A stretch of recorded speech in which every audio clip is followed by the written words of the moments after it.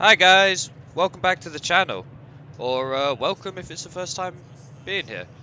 Today we're going to be doing a Assetto Corsa Competizione. It's a race around Spa. We've got Liam Prince in the race. He's actually qualified 13th, or was put in 13th. I don't think we qualified this race. I was put in 21st. And the actual Mercedes on the left of us is a guy called Nigel, who I was in a race with previous. We're at the top of the, I think I qualified 6th and Nigel qualified 4th. We actually ended up finishing 4th and 5th. Myself 4th and Nigel making a mistake on Eau Rouge on the very last lap. Now it's a 20-minute race. And basically the objective of today is try and finish the race with no damage. I know, it's easier said than done starting at the back. Now Assetto Corsa Competizione is actually very good for the safety rating and actually cleanliness of racing. Not quite on par to iRacing from what I hear. I can't say I've never tried iRacing. So actually, it's doable. It's doable. Now let's see how we go. So, rolling start, up Eau Rouge and onto the straight. Sitting behind the Ferrari now is basically two abreast, mostly. I think Nigel's trying to make a move on the left in the Mercedes. Like I say, we'll probably end up letting him through because we're just trying to say clean this race, as we do. Switch to the cinematic camera, and you can actually see it's pretty much two abreast the whole way round those two corners there. GTR's gone a little wide now. Nigel holds on the left, tries to make an outside round the Ferrari. I'm pulling up behind the Ferrari. Notice he's a little too slow, so I decided to try and make an outside lunge as well, giving me the inside for no name. And get the job done around the Ferrari. Now sitting behind me and Nigel. So, the last race, me and Nigel were running 220s. The track temperature is actually at 39 degrees Celsius. I think this is one of the KK or TTT K-Town servers, I believe it's called. At 39 degrees Celsius is actually quite high for the optimal. I believe optimal is about 27 degrees. Now I've run 219s around here in the 27. The 39 though, I find it difficult to keep into the 220s. See some aliens running 216s in the optimal. I think 215 is the leaderboard for the Porsche at the moment, for the monthly challenges that don't seem to change on the month. But anyway, it's so yeah. The fastest I've seen around this kind of temperature was a 218. I mean, maybe you guys have seen something different, but I haven't been playing Assetto Corsa Competizione that much actually. Me and Liam, link in the description. I've got actually a couple of guys joining us in racing now as well and starting up, so I've been playing a lot of Assetto Corsa with them. Still really good for GT3 racing in all honesty. The Assetto Corsa, basically a lot of this was taken from Assetto Corsa. Even what I found out yesterday, the camera angles, if you hit F7 you can get into a free camera. Very similar to the Assetto Corsa replays as well. Gives you some beautiful cinematic shots you might have seen at the very beginning. Okay, so up Eau Rouge, and we've actually seen the Porsche has actually lost some speed up there. But I find it very difficult with the Porsche up Eau Rouge anyway. Maybe it's the rear engine, I'm not too sure. I haven't spent too much time with it yet. But it's given us the opportunity to maybe get down the outside of Nigel, but we couldn't brake late enough to hold it off. And Nigel's managed to maintain his position. Right, so we're coming up behind the McLaren now. I think me and Nigel see that he's a little bit slower as well, so we're going to try and make a move around him. Don't think we can do it here. Perhaps we can do a no name. Nigel looks like he's got a better exit, and he's going to move over to the inside now. I'm not sure the McLaren's seen him, and I only say this because as we both go round him, I didn't see any contact there, but later on I got a message from the McLaren saying something along the lines of lucky this time. Now I don't know whether he thought I made contact with him, but as we can see, him and Nigel got very close. Perhaps it was a netcode type issue. Sorry for the lag spikes, I'm trying to work it out on the recordings. I don't actually know what's going on with them yet. Okay, so we see Liam for the first time just up front, in front of those two cars in front of Miguel. He actually just came off, losing a little bit of speed, but he's doing really well at the moment. I think he's up into the, definitely up into the top 10. I'm not sure how high up yet. We'll check on the end of the lap. So I want to draw your attention to the reverse camera at the moment. Keep your eyes in it. The McLaren that messaged me seems to come shooting across. Now I'm not sure if he was aiming for me or whether it was a lock of the brakes, but either way we managed to escape unscathed. Very lucky for that time. Miguel managed to get next to the Ferrari now, and Liam's actually up into 6th from what we see. We've just scraped into the top 10. Miguel gets the inside on the Ferrari, manages to pull ahead of him for Radion and then Eau Rouge. Slots back in position. Doesn't look like anyone's going to fight up the hill. I tell a lie, it looks like I'm going to fight up the hill. Very close to contact with the Ferrari ahead of me. We're sitting behind him now for the slipstream along the long straight. Is he going to give us the space to move? Yes. We think we're going to try and take on the inside. It's going to be down to braking now. I've got about a quarter in on him. We take him under braking. Oh, and slot back inside on the line, just avoiding contact. He gets a bit excited on the accelerator trying to catch and loses it into the grass. Now I've noticed the GTR behind me as well. He's quite quick. I believe that was for a position of 9th as well. You can see Miguel now moving in on the Lambo.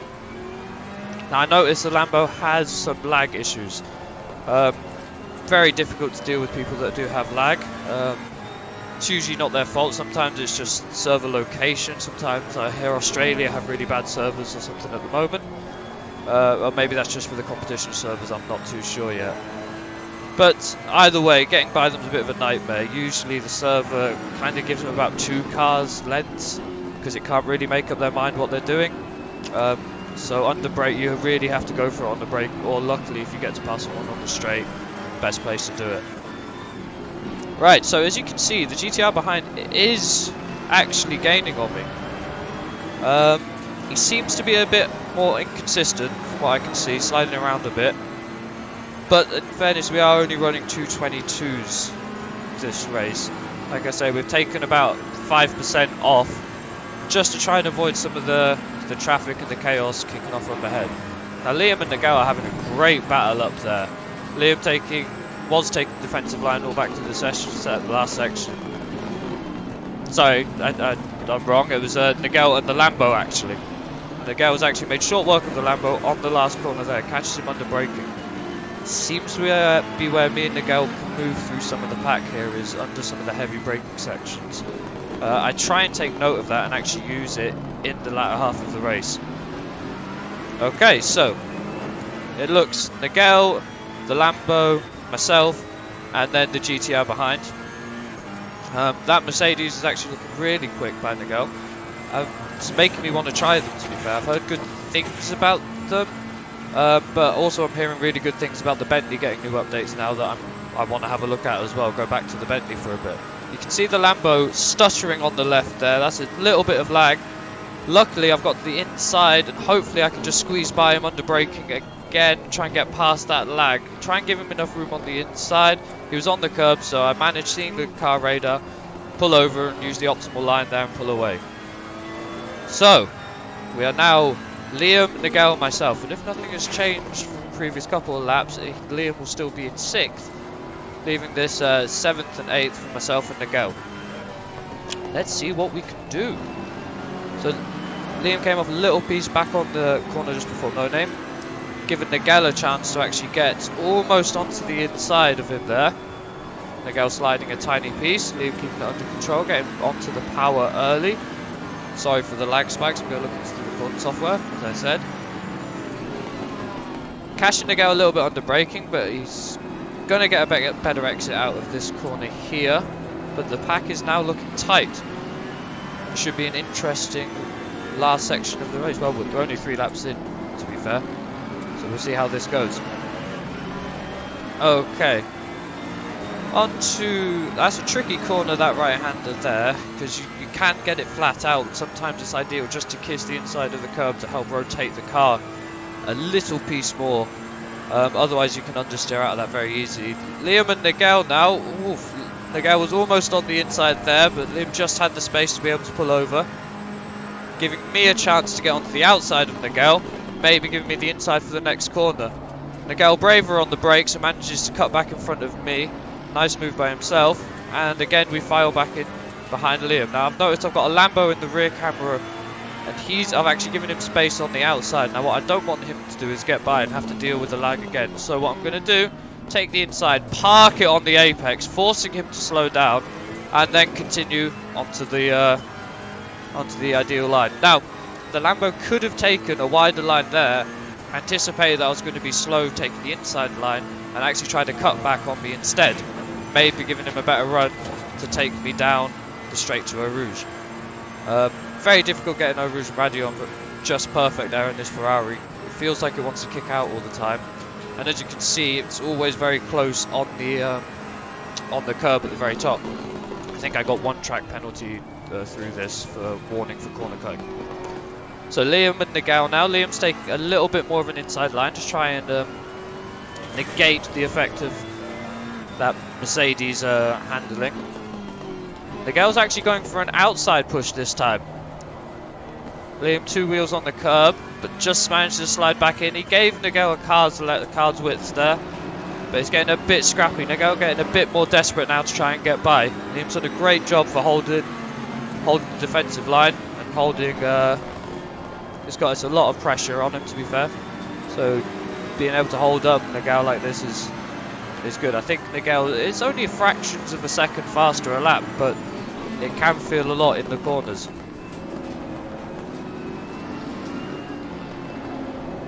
So up to 8th, like I said before, Liam 6th, Nigel 0.29 of a second behind, a second in that. So between the three of us, there's only a second. You see how tight this is.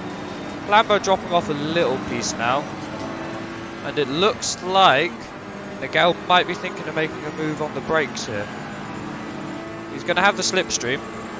Another factor that unfortunately Liam has to deal with is the slipstream on these straights. As long as you get to be a little bit careful and sit behind them in the corners, get a good enough exit, you can really make the distance on the straight and pull up.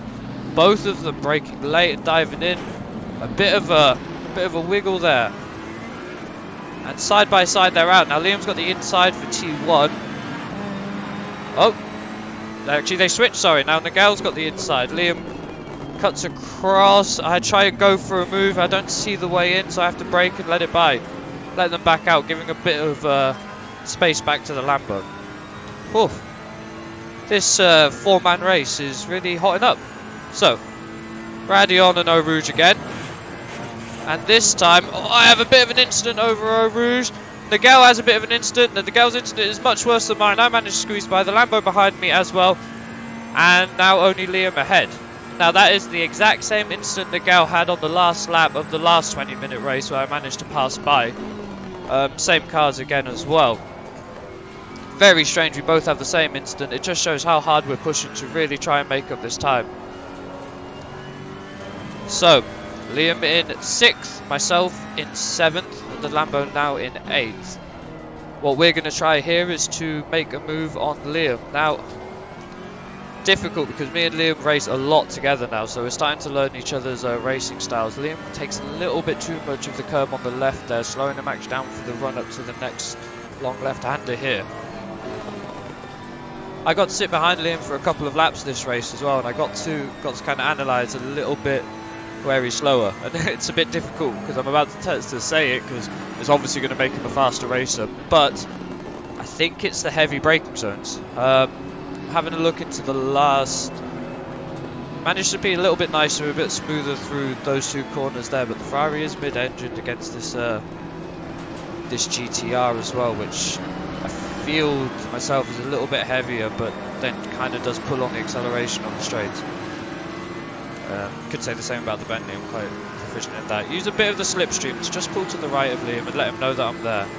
The idea is to keep a bit of pressure on to him. Just let him know that I am looking for the move, and hopefully get an error somewhere. So I pull left for the outside, which will give me the inside for the second half of the chicane.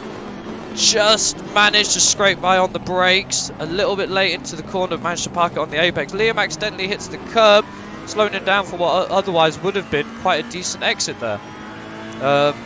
We would have been a lot closer onto this straight, but he's just lost a tenth of a second just clipping that curb.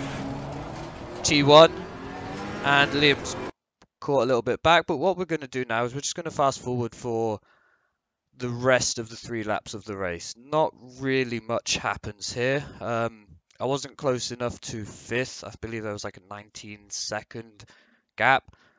And I started to slowly pull away from Liam as well. Not by much, I believe it was only like a couple of seconds over the end of the last 2 to 3 laps. But it was a great race. A lot of racecraft going on. A lot of taking your time, trying to think the race through and see what would be optimal for the best outcome. Usually I like having a good start from the back, qualify for my first race session, and then start from the back. Liam had a bit of an incident with the Ferrari, it actually seems, but only 5 seconds overall. Great race. Nigel came in 8th in the end, and yeah, best of a 2:21.7, so I did manage to drop it under the 22s for that race at the end there. But thanks for guys for tuning in. I hope you guys enjoyed it.